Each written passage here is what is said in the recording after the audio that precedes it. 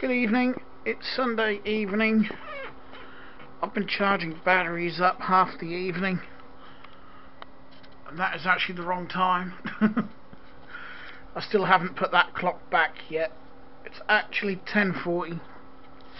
I'm feeling tired though. I'm ready to go to bed. Anyway, last few days. I was at Mum's Thursday, and I got 2 bikes. One Apollo, one Pro bike. If I've already said or mentioned this in a video, then I apologise because I can't bloody remember. I've left the Apollo one at Mum's, but I have fixed the bottom bracket. That was the main thing that needed fixing on that. And I've noticed the back wheel's got a buckle, but I should have a rear black wheel to put in it. So at some point this week, no rush because I probably won't be going over to Mum's until next Sunday now anyway. I'll have a look in my outside cupboard and see if I can dig up a back wheel in black to replace it. Then all I need to do is pump the tyres up, make sure they're up to the right pressure, because they are low. They're not flat, but they are low, and set up the brakes, and it's it. Oh, and give it a wash. But that is seriously it. It's not often I get a bike from the recycle centre that needs so little doing to it in the way of repairs. But I've brought the lady's bike home because I've got someone interested in that already. I just got to put a chain on it tomorrow. I've took a hacksaw to the old chain because it was too rusted. I've kept hold of it so I can find one the right length. I'm actually hoping the one on her bike that I've got locked out front will fit, just to save me going through my bag of chain. And I've noticed the one I brought home has got a slight buckle in the front wheel, so I'm going to see what the front wheel is like in her bike out front and swap that if it's not buckled, because again that's just going to be quicker and easier, and hopefully I can shift it. Then I'll give it a wash and I'll put some reflectors on it because it is getting dark earlier now. I might even chuck a rear light on it because I've got a box full under the bed. Might as well get rid of some. I did also come home from Mum's with a few bits. Biggles picked up a big cardboard box from the recycle centre. He just wanted the box. And there was a compact keyboard, compact mouse, and a pair of compact speakers in it. So I brought those home. The keyboard I'm going to install on this PC. It's not my favourite colour because it's white, so it's going to show up my dirty handprints like anything. But I do prefer this one because the one I've got has got that horrible curved design to it. But this is a USB keyboard, so that will go under there. In fact, I think I could actually use a PS2 keyboard on there if I really wanted to. Because I do believe that motherboard has got PS2 sockets. If it has, I might just stick one of those on. I think I'm just being too nitpicky. Yeah, I'll worry about that tomorrow though. I've tested these phones and they work to a degree. These ones no display, and I'm presuming that's because these batteries in here are dead. This one works, but again the batteries have leaked, so I've got a lot of cleaning to do in there, but I think I can salvage it.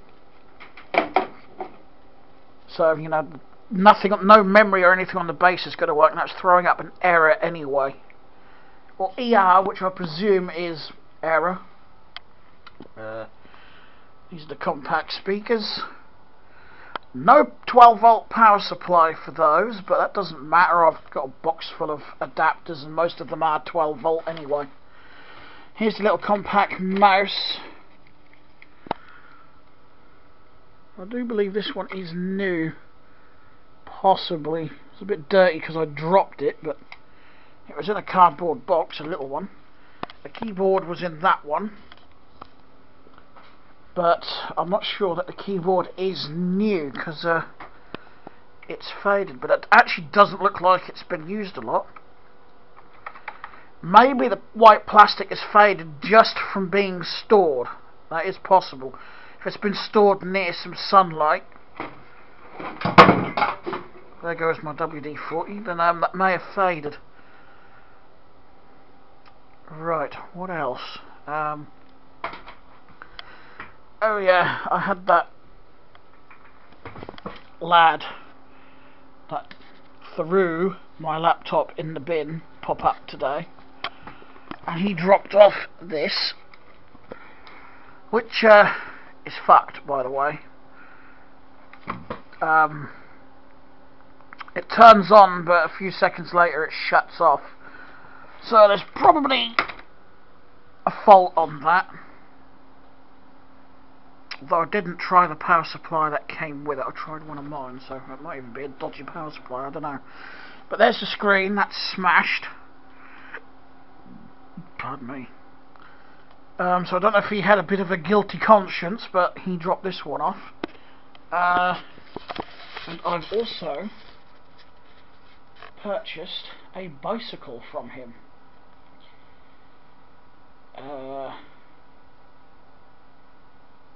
It came with a bunch of accessories and whatnot, including front and rear light.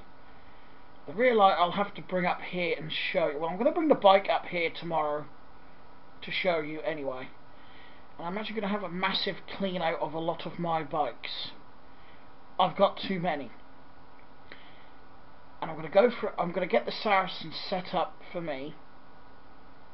Because that's what the brand of bike is, a Saracen. That's why I bought it. Because next to Claude Butler, they are both my, they are my two top favourite brands of bike. It's got front and rear disc brakes, black wheel rims, or they could just be dirt. I'm pretty certain they're black wheel rims. Front suspension, so it's a hardtail.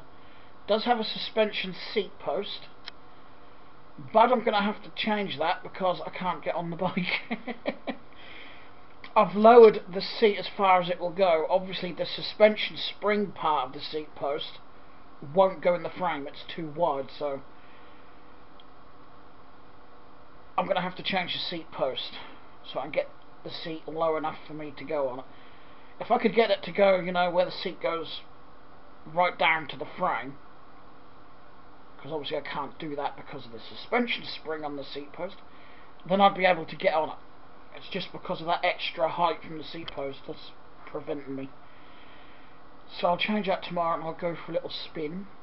There's a baggage rack on the back, which I might take off because I don't really need that on there, to be honest. I've got my hybrid, which reminds me I've got to go down and lock it up because it's hiding around the back at the moment. So I need to find a padlock and a chain of some description. Or a bike lock. Actually, I did have a bike lock up here somewhere. Now, what the fuck did I do with it? That is a good question. I ain't got a oh, I know where it might be. But it was sort of a bit of cash and my little red Dell laptop. And that was his suggestion. So that was the deal. Of course I'll show you that tomorrow. Like I said, I'd need to change the seat post and whatnot, so I can actually get on it and take it for a ride. But I know full well that if I don't actually like it, it doesn't matter, because I know full well I can sell it easy. Well, I think I will. Oh, and I've got to lower the handlebars as well, because an extension tube, same as the one I've got, has been fitted. So I'm going to take that off and put the handlebar down, because by the time I get the seat lowered to where I want it, the handlebars are going to be far too high. I think I will sit on it and go for a ride before I take that off, but I think I am going to have to take it off, which is easy enough to do. Right.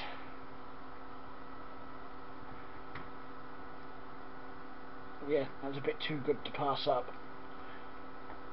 Anywho, can't think of anything else. Apart from the fact I'm feeling really, really freaking tired for some reason. And hungry. I've got nothing to eat. So the hunger's gonna have to wait till tomorrow when I get up.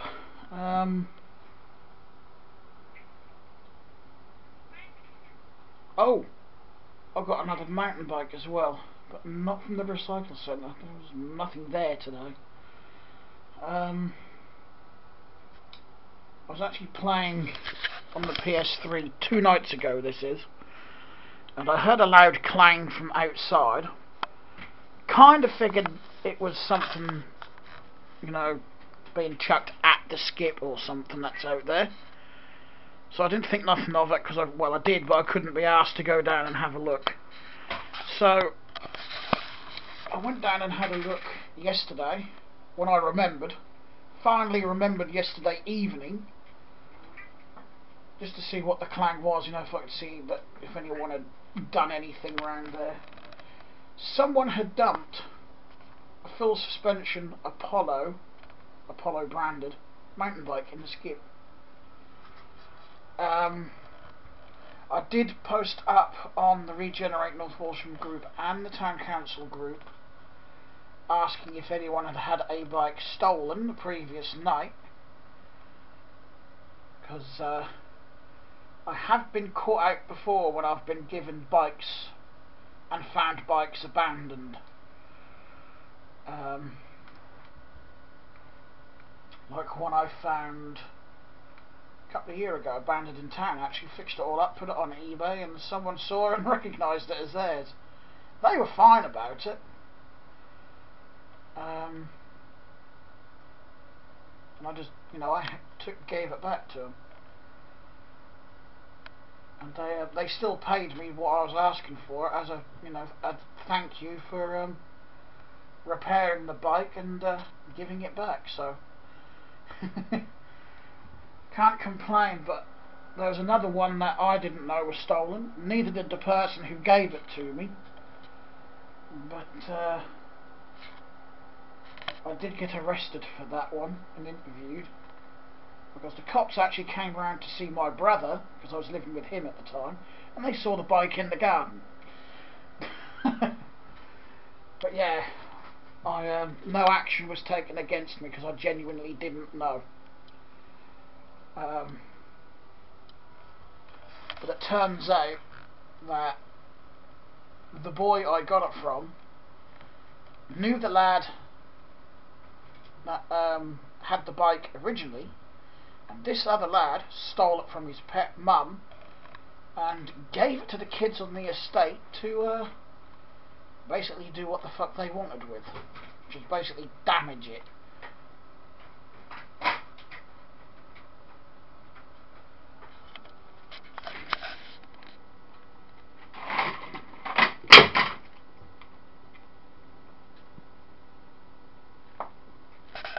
I'm seriously going to have to put some fucking spikes or something on there to stop him going up there.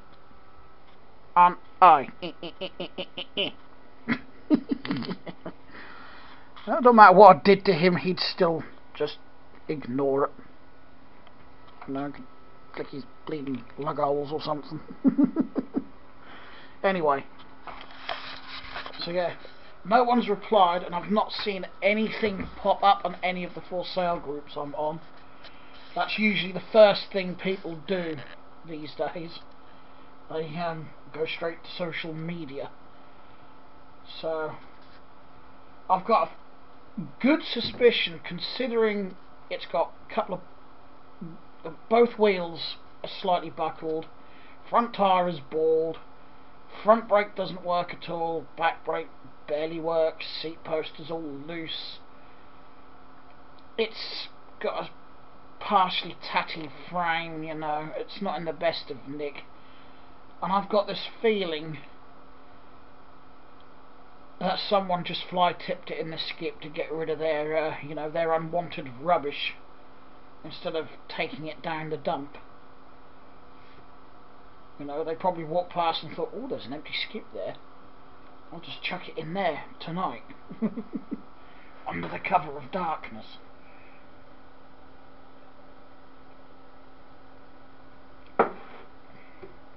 It's fixable, but again, not from the point of view, you know, not from a customer's point of view, can I call it that? Because that would actually cost, well, you actually might as well go out and buy another brand new Apollo bike for what that would cost. Because if you took it to a cycle shop, that would be 2 new wheels. That's at least 40 quid there, because they're about 20 quid each. 1 new tyre, which again is about another 10-15 quid. So you're looking at 55 quid just for those. New cables, that's another fiver, that's 60 quid. This is roughly, I'm not, you know, making it exact. What else? Cable adjuster is missing for the front brake.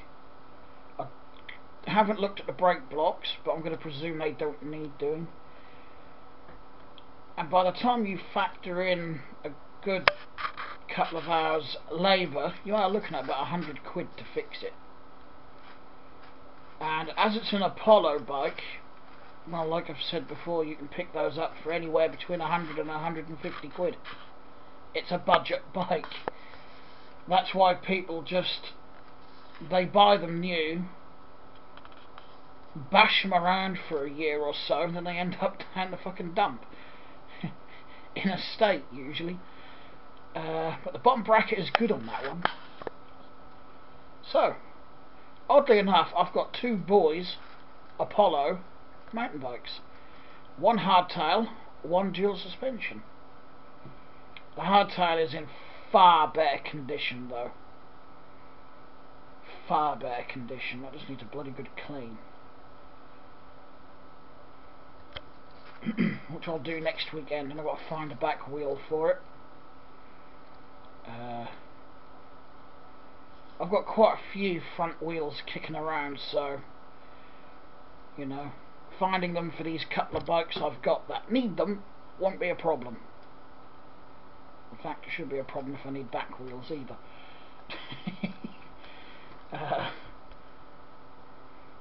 But theoretically, because I know I'll be allowed to keep the other lady's bike, the unwanted one, I've got, at the moment, 4 bikes to sell.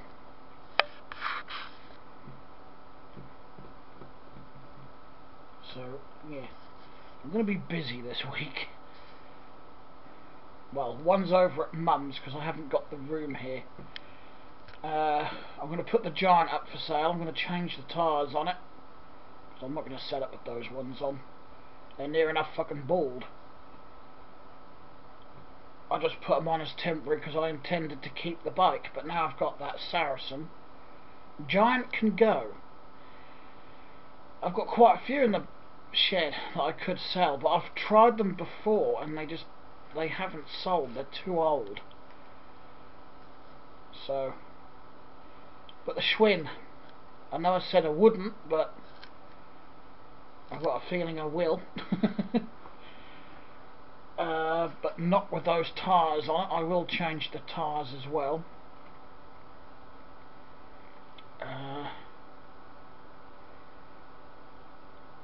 It all works. I've just got to sort that rear brake. It's a bit of a pain in the ass, and the brakes are rubbing a little bit. But that can go up. So that's 2 I could actually put up for sale tomorrow.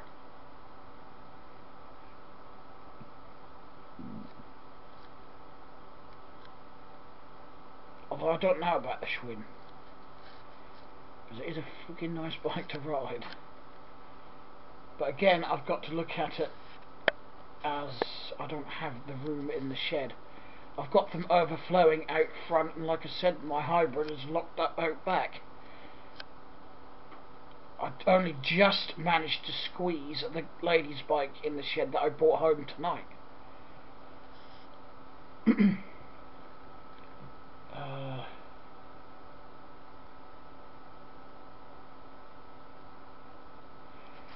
I've got a shopper bike in the shed, but the bottom bracket is fucked on it. I could break that for parts, because I've got better shoppers that need parts. So instead of pissing around with the bottom bracket on it, that'd give me a bit of room in there. I might break that up tomorrow actually. It's got front and rear lights on it. I'll take the mudguards off, because I've got a bike over at Mum's that needs some better mudguards. And I might as well do up the better ones, you know, take all the handlebars off if I need them, the seat post out, whatever I can pinch off of it. Because, like I said, the bottom bracket is pretty much defunct. Well, it's a weird one, and what I put on it isn't going to work. So, yeah. I'm going to use the parts to do the one I got at Mum's.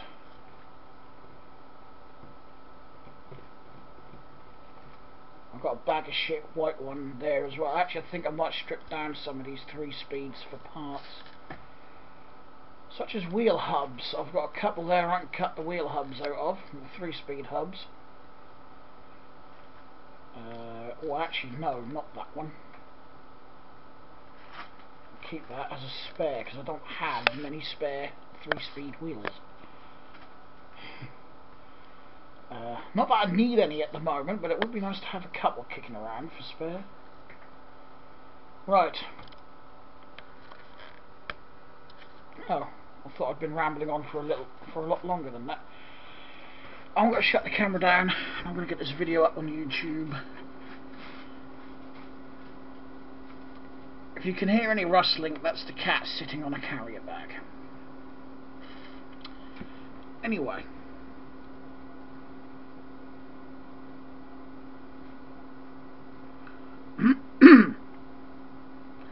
Like I said, I'm going to shut down,